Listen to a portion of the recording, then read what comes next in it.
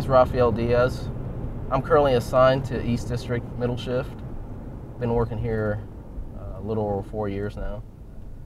I originally didn't have the idea to become a police officer. I actually wanted to be an FBI agent. I had no idea how to even go about doing that. So when I graduated high school, I went to IUPUI and I figured I'd just major in criminal justice. That seemed like the right thing to do. So I majored in secondary Spanish education, and I graduated from IUPUI, went through my student teaching, and I didn't like it at all. I actually ran into an IMPD officer at Warren that was working part-time there, and I asked him a little bit about it, and he told me, once he found out that I was student teaching for Spanish, he told me about the need for Spanish-speaking officers, and it wasn't the military, but it had military concepts behind it, and it was my opportunity also to serve the community in a different aspect. So went through the process. Took a while to get hired, but eventually got hired. Went through the academy and was assigned to East District right out of training. The academy, it was tough. The training was tough. I knew it would be. I figured it'd probably be something similar to a boot camp. I never really experienced anything like it. I've been in sports and I've been pushed past my exhaustion point, but just the added stress of the academy, making sure that you do good, that you're always giving 110%.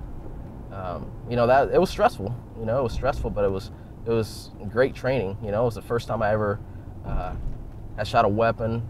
It's the first time that I was involved in a fight, physically fighting someone and simulating the aspect of the real of what something that could happen in the streets, and making sure that we're prepared for the dangers of that.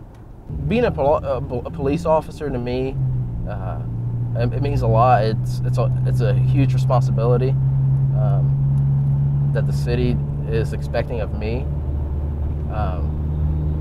It's a responsibility of being able to help someone at their worst moment in their life, and also just the camaraderie that you have with the officers you work with, and just knowing that you will have that person's back no matter what happens.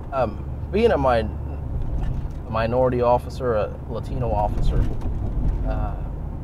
has had its advantages, especially on the streets with arriving on a scene and being able to break through that language barrier, and kind of giving someone the sense that, wow, I have somebody I can talk to. They're going to understand me. I strongly believe in using, the talents that you're given, and this is a tool that I've been provided,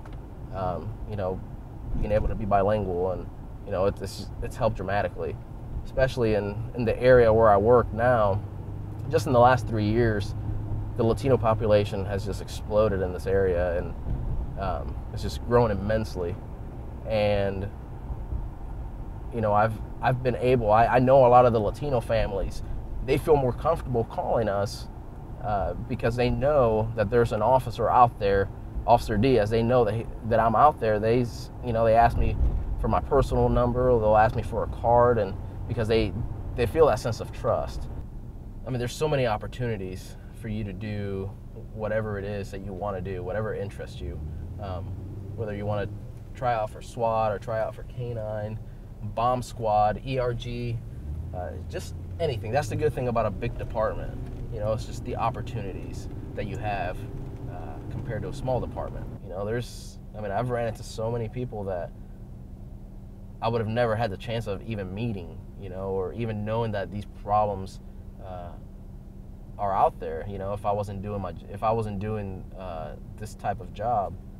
And just knowing that you can get to know them, you can try to help them better their life, or help them with a problem or anything like that, that's what makes it appealing to me.